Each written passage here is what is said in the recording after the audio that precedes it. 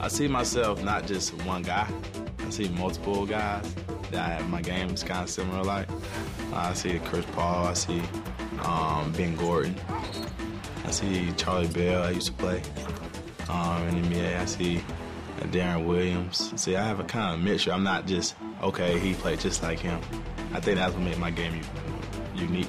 I grew up looking at, watching Michael Jordan. I wore number 23 my whole life, ever since I was 3, 4 years old, playing basketball when I was little. So that number always stuck with me throughout middle school.